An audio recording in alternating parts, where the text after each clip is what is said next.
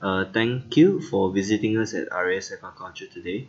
So we will continue looking at the development of I38 in our crab fattening system.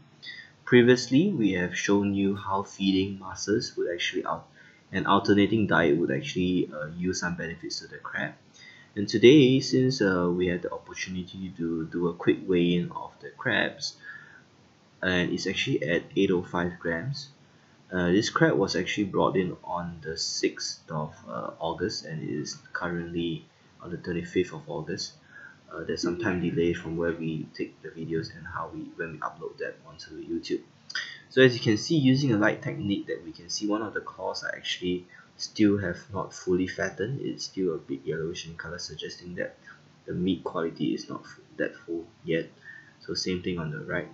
Note that this technique is still an experimental technique and we are still trying to ascertain whether this is a good technique to evaluate the meatiness of the crabs. And looking at the more traditional way of checking for flex in the bottom of the abdomen, so just flipping it over carefully not to damage any of its limbs, which might result in loss of value.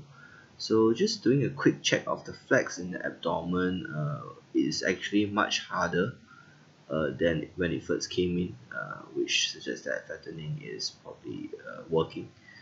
And we will then put it back and observe on a later date.